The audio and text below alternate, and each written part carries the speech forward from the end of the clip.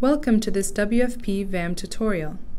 During this tutorial, we are going to see how to navigate through DataViz, a new VAM information source, where it is possible to retrieve data and visualizations of key indicators for food security. DataViz can be found at this address. Let's go through it. To define your visualization, select the thematic area. Today we are looking at Agro-Climatic visualizations. Now you can look at different countries' data from different years. By clicking on the tab located on the horizontal bar at the top of the page, you can select the country you are interested in. You can either type the country name or use the drop-down menu, then click on the country you want to select. You can visualize data at the national level or the subnational level, down to the second administrative division. Here I've selected Malawi. Now I'm going to select the central region, and finally the Mchinji district. You can visualize data for a specific year. Click on the time slider above the visualizations. Let's look at 2014. If you want to see years not shown in the timeline, click on the arrows at the edge of the slider. Agro-Climatic data is available from 1981 until present. NDVI data is available from 2002 onwards. Let's go back to 2014. As you can see, you have 5 visualizations: Rainfall, Rainfall Anomaly, NDVI, NDVI Anomaly, and Rainfall and NDVI combined. On the x-axis of each chart, you see months. The numbers 1, 2, 3 above each month represent the 10-day time stamp or decade. We will analyze the plots in detail in a few seconds. Now let's look at Senegal 2014 data. I'm going to type Senegal, and then I'm going to select the region of Tambacounda. Let's look at the rainfall plot. This plot shows the rainfall amounts for the selected year and the 20-year rainfall average from 1994 to 2013. The dark blue bar represents the amount of rainfall for the selected decade, and the light blue bar shows the long-term rainfall average for the same period.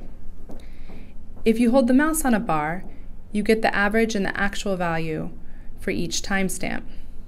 You can also tick and untick legend items to show or to hide different data.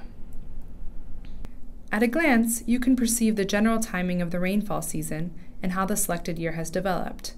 In particular, you can easily identify dry periods and understand the duration of the rainfall season, in this case from late April until early November.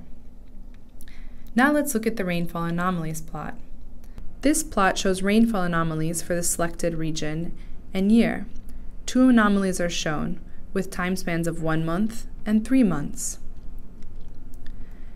By anomaly, we mean a comparison with the long-term average. That is the ratio between rainfall for the current year and the long-term average expressed in percentage terms. For more information, you can click the Info button. Let's now bring in an analysis of rainfall anomalies. If you look at the rainfall anomalies chart, you can see there is no anomaly in February to April during the dry season, because there is no rainfall. But as soon as rainfall begins in late April, anomalies start. If we look back at the rainfall plot from May to early June, we see above average rainfall, reflected in dark blue bars that are higher than the average light blue ones. Now if we look at the same period in the rainfall anomalies chart, we see above 100% rainfall anomalies. Drier periods between July and early September are reflected in anomalies below 100% for the same period. Now let's look at the NDVI plot. This plot shows NDVI, or Normalized Difference Vegetation Index, values for 2014 and for a medium-term average, 12 years from 2002 to 2014. Again, the Info button gives more explanation. As you can see, there's a connection between what is shown in the rainfall and the NDVI graphs. The early stage of the growing season corresponds to the beginning of the rainfall season from May to June, and the growing season follows the rainfall patterns, reaching its peak in September and gradually falling from October until the end of the season. Let's now look at the NDVI Anomaly chart. This chart shows NDVI anomalies for the selected region and year. A single anomaly is calculated based on the 10-day data. For more explanation, you can again click on the Info button.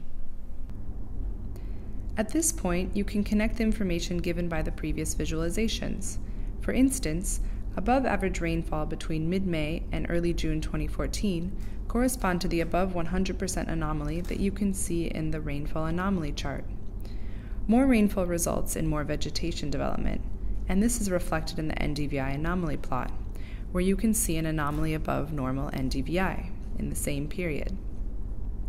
Moving towards the end of the season, the period from early July until early September is characterized by below average rainfall.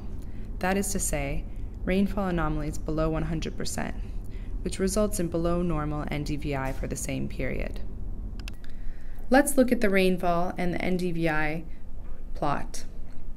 This plot shows both rainfall and NDVI values for the selected year and their average, bringing in information from the two plots above.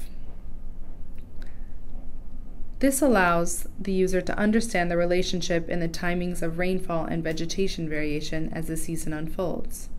Again, the Info button will give you more useful information. If you are interested in the data behind the plots, you can download them by clicking on the Download CSV Data button. You can also download the plot in the format of a PNG by clicking on the button Save as PNG. Thank you for your attention. Enjoy DataViz.